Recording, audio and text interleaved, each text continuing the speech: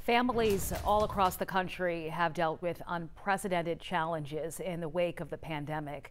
Unemployment, health scares, virtual school. 11 Alive is where Atlanta speaks, and we recently received an email about an Atlanta family dealing with the domino effect of all of the above. A new mom that would never ask for help on her own, even though her baby is still in the hospital fighting for her life. Liza Lucas has more.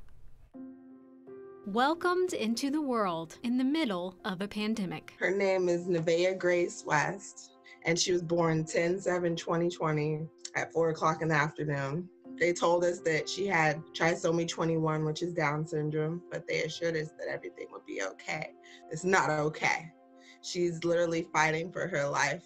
In the hospital since birth, Nevaeh awaits heart surgery. Her brother and sisters wait for her to come home, a home her mom is trying desperately to hold on to. I was trying to look for another job. I was trying to get hired on somewhere else, and then their hiring process froze. I had to go apply for unemployment. I withdrew money from my 401k. Kimberly Perry lost her job early last year. She downsized her apartment and, like millions of Americans, is relying on unemployment benefits to get by. While the U.S. added 245,000 jobs in November, Kimberly is torn between days spent juggling her kids' virtual school, her nights spent with Nevaeh. I wanted to get a night job or something, but they're telling me about surgery now.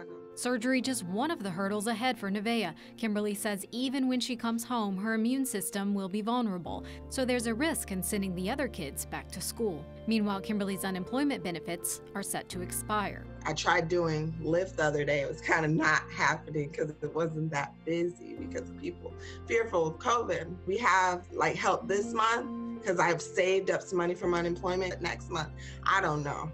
A mother pulled in different directions, praying for her daughter's health and her family's security. I just want her to get better, and I want to be able to do everything within my power to try to make sure that my kids are taken care of. Kimberly's family is, like many, just hoping for a holiday blessing this season. Like millions of Americans, she's also watching Congress to see if there will be a new relief bill. You can learn more about this family and check out resources for rental assistance on my story on 11alive.com.